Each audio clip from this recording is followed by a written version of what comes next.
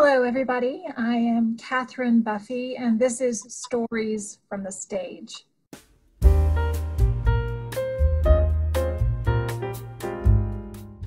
interview series that takes us behind the curtain and allows us to meet the folks that make theater magic happen, both at the Redlands Footlighters stage and across the Inland Empire. And our guest today is Phillip Gabriel. Say hello there, Phillip. Hi, Buffy. How are you? Doing really well. I thought for a minute there we were. Great to see you. Good to see you. And in fact, I saw you most recently this weekend in a staged reading of Chekhov's The Proposal. Very good work. Oh, thank you. That was a lot of fun. And it was actually my first foray into Chekhov. So it was really, really a lot of fun. So I had jokingly said I could check off my list now. Oh, nicely done. And it was lovely to have that reading happen outside at Footlighters. Yeah. What was your first show ever, though? Let's go back to the dawn of time. Where did it begin for you?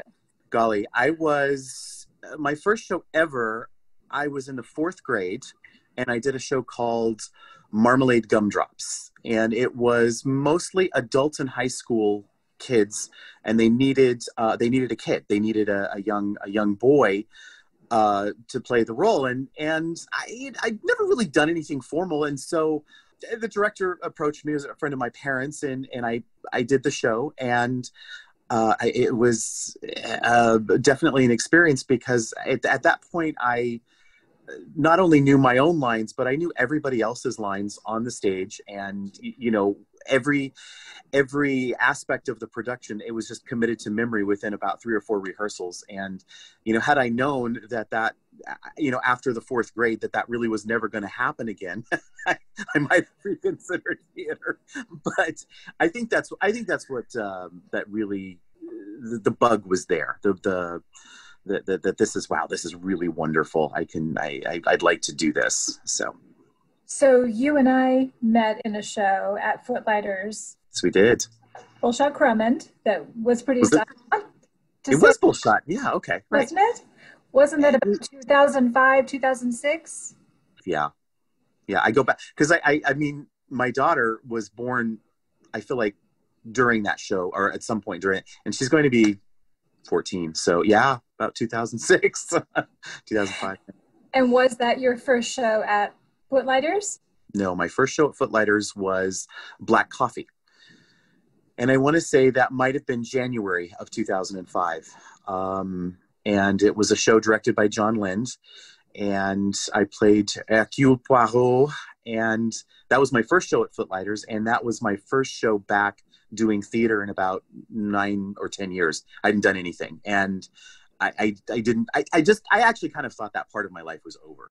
But it just happened. Actually, I was driving into work, into Pasadena one morning, and it was a very stressful time at work, and I had lots going on, and I had the radio on, and they did an announcement for auditions for Agatha Christie over at Redlands Footlighters. I'd heard of Redlands Footlighters, and I thought, okay, I'm somewhere in San Dimas or somewhere like that, and I pull off the 210.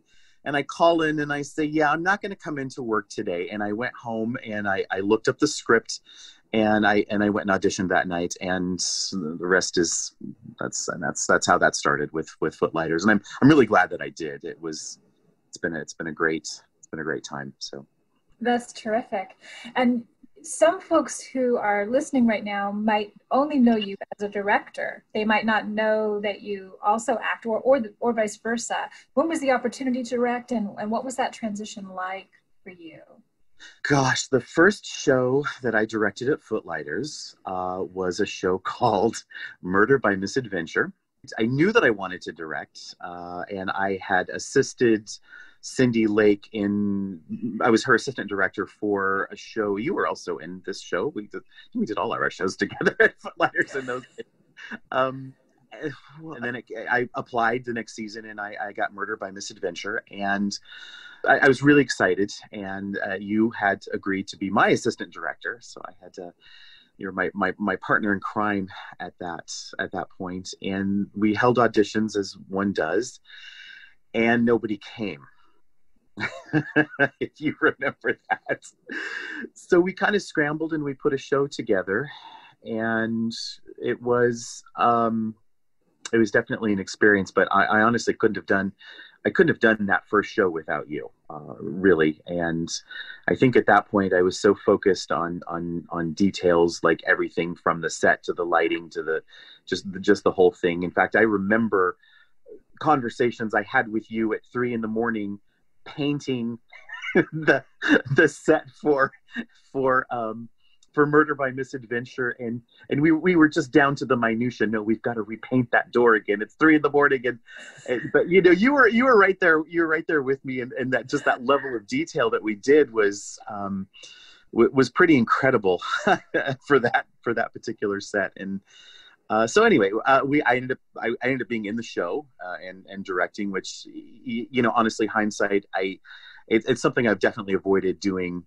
Since then, I mean, as an actor, I really feel like we need to have direction. I don't care where it is. You need to have that. You need to have that other eye, which actually you were during Murder by Misadventure. So, I mean, I really feel like it was the show that we did between the two of us, because when I wasn't on stage, you were kind of looking to see what we needed to do, and we made it work. But that was probably more stressful than it needed to be at that time. But we were green. Right. Well, that's a great example of one of those theater nightmares that turn out to be a really brilliant and precious learning experience. Yeah. And you have gone on to direct many other shows, and in fact have made something of a name for yourself with large productions. So talk about the transition to going from the small, managing the detail, learning on the job kinds of productions, all the way up to the larger, full scale, large cast productions. What are the differences? What have you learned along the way? I think every experience is new. So, and that's the great thing about theater. You mean, you might have done theater for 30, 40, 50 plus years. There's always something that's going to happen on stage, something that's going to happen during a production that you've never seen before. And that's exhilarating, actually. It really is. So that's part of the appeal to me as a director. The transition between, I'd say it's time management.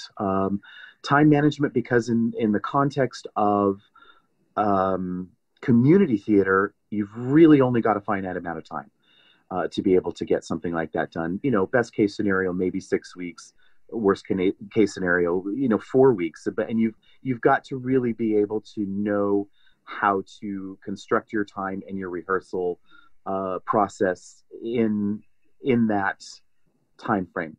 So a very wise director, Cindy Lake, said to me that 20 rehearsals was the absolute minimum that you absolutely needed to have for any kind of show to be a success.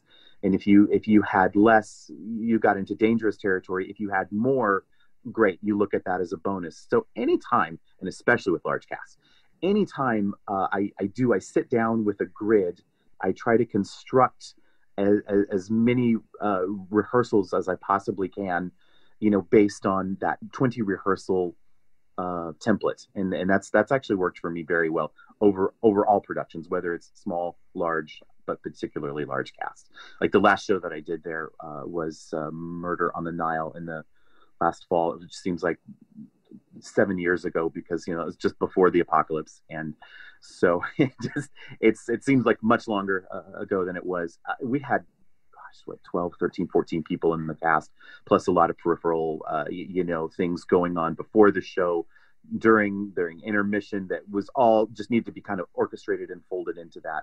So that 20 rehearsal process was very important for a show like that. And thank you, Cindy, for that. And what would you say is the secret to working with actors? You are an actor and you've directed actors. So what do you think actors need from a director in an ideal case? Well, first and foremost, I know this is going to sound silly and repetitive, but what actors need direction.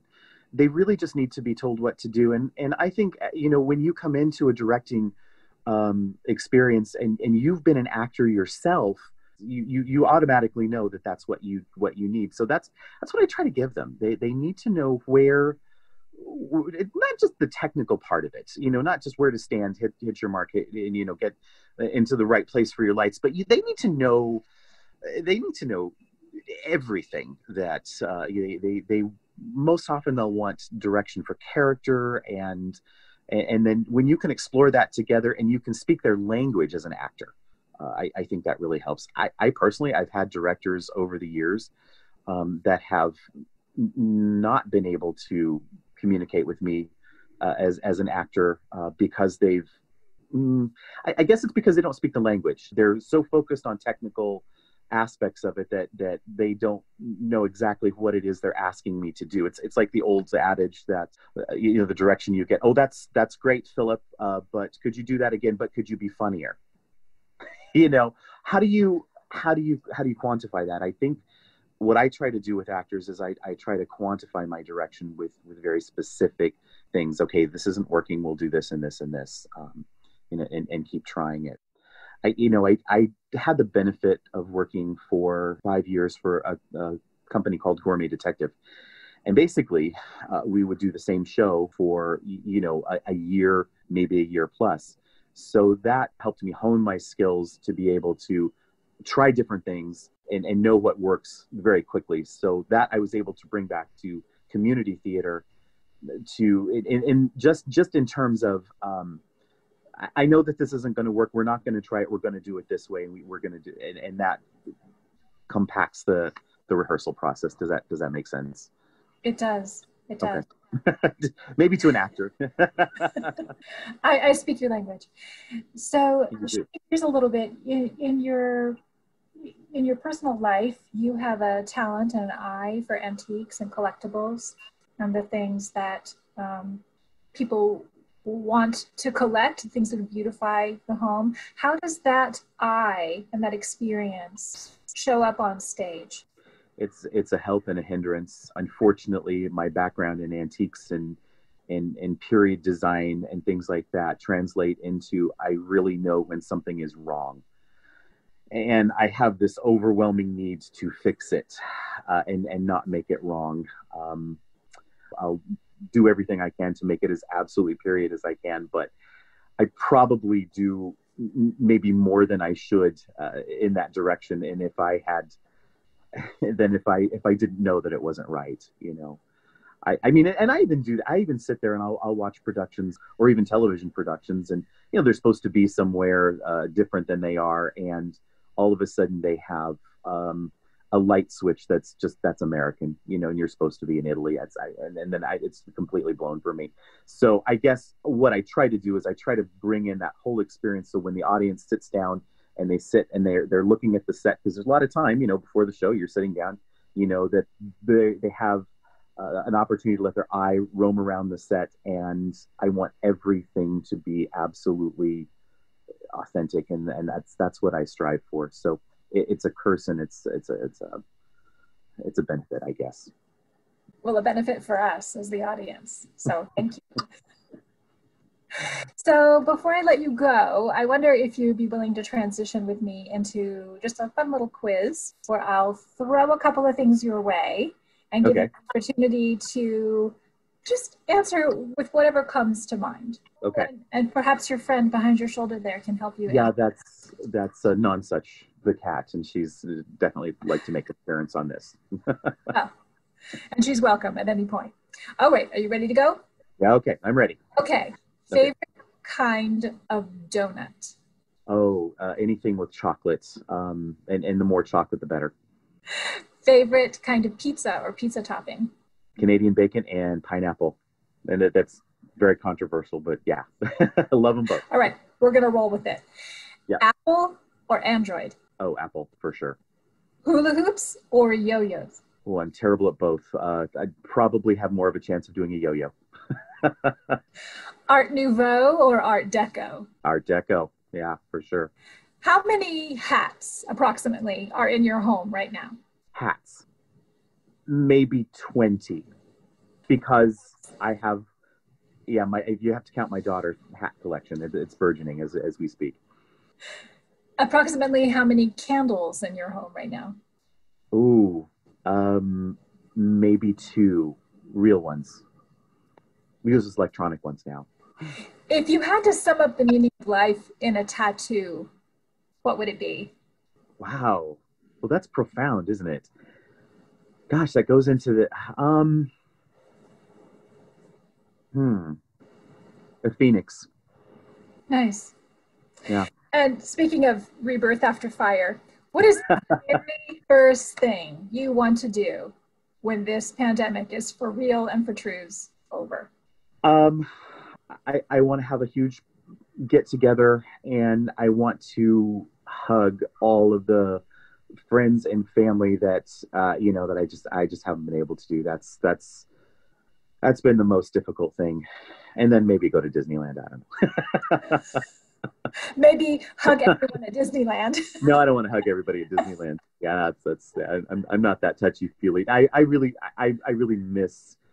miss the connection with people, not only just with family, but with friends. And when you go out and you say we're theater people, we're kind of huggy and we're touchy feeling, and man, that's been really really tough because you see somebody and your reaction is to go and hug them, and when a hug becomes life threatening or possibly life threatening, it's that's heartbreaking to me. That's been the hardest thing. Well, I look forward to giving you a big hug Yeah, me too. sooner rather than later. Yeah, Thank absolutely. you. Thank you so much, Philip. This has been a Thank, pleasure. thank you, Buffy. It's always a pleasure.